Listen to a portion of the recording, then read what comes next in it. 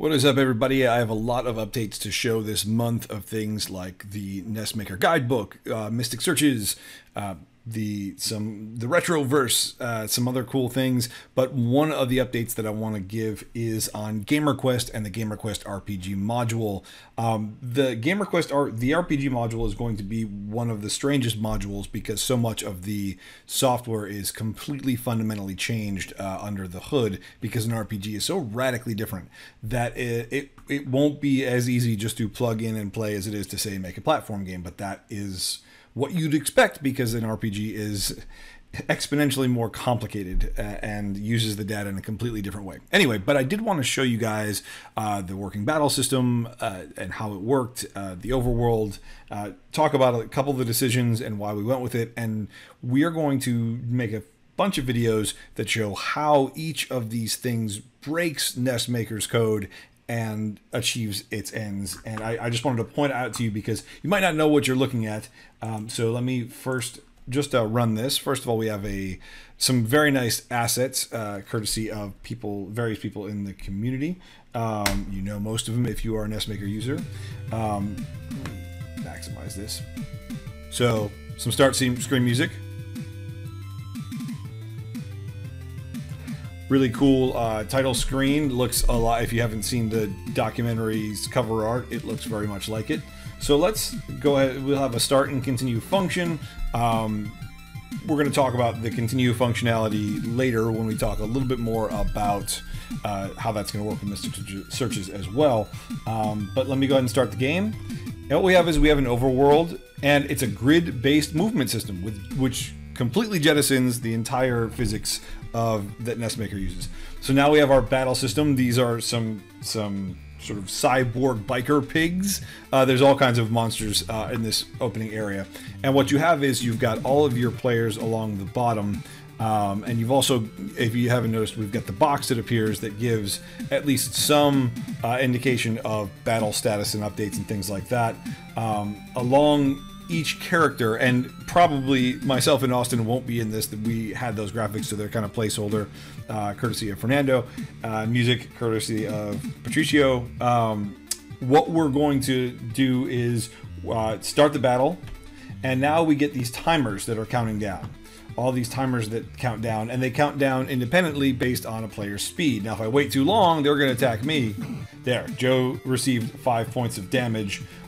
So I'm going to just pick one of the guys whose timer had gone up. Now once I select an action, the timer stops, so I have a minute to talk here. Now I can select one of the monsters, and you can see their hit points show up underneath them. And I haven't decided whether I'm going to keep that or not yet, but let me go ahead and get this guy. And each of them has a different strength, a different set of hit points, a different speed for their timer to reset. So you can see at the top, he's got a strength of 3. And then I just received some damage. Now, I'm going to go through and attack. Joe and Austin only have a strength of 1. Rob takes the longest to charge, but once he's charged, is the strongest. So he got rid of that monster there.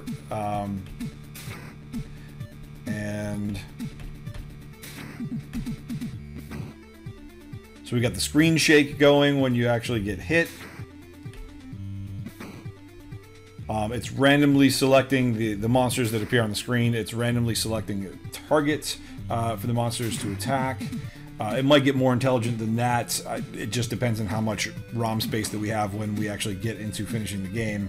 So Austin is getting close to being taken out.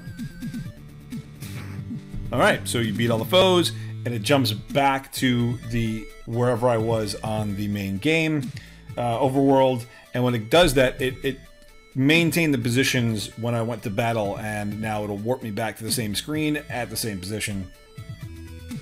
And now I should get different monsters. It's random, so it might be the same, but yeah, different monsters. So now we have Borg Cat, so like a cybernetic cat. So let me see if I can... Probably one of my characters is going to die in this. Austin probably will not survive this battle. Unless I get lucky.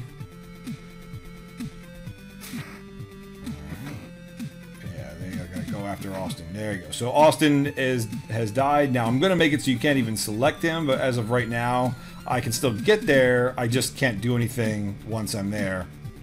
So now, let me get the rest of these guys. And this gives you an idea of how the battle system is going to work. So it's kind of a cross between some different Final Fantasy and Dragon Warrior. It's got that first-person Dragon Warrior look, but you can see your avatars, your players, so it feels a little like Final Fantasy. Now, you don't just attack, you can defend, and then you've got some special moves as well. Tools, basically your tools, your spells, your tools would be your items too, and then running away. And that little battery meter at the bottom, that is going to be your magic meter. So let me let all of my characters be deceased here. So I'll just let them take me out here. Oops. Battle won't advance unless I click past that pop-up. So I'm just waiting for them to attack me here.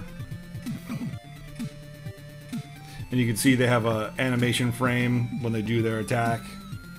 And now they're going to go after Jay. And there's all kinds of little tiny problems and things to fix here, as far as the targeting system and the speed at which the battle moves and things like that. And now the party's been defeated, and right now it's going to reset. It would go to your continue point, but right now when I press the B, it'll reset. There we go. It starts over again.